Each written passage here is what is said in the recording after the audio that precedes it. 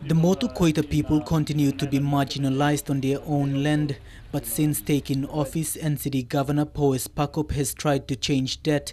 Funds were made available under the Provincial Support Improvement Program specifically to support the Motu Koita people participate in economic activities.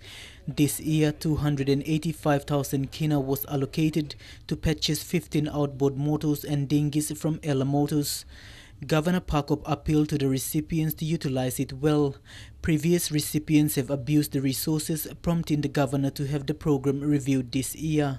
I'm going to review this program to see whether it will continue into the future, because the scope for fishing is a bit limited in our city.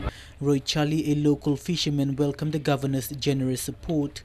This will assist the people along the Motu coast a lot in producing fish for the fish market, and at the same time sustain their livelihood.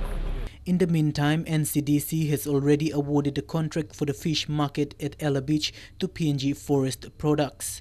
It will be built at a cost of 10 million kina, with work to begin soon. This is also anticipated to boost fishing and income earning opportunities for the locals.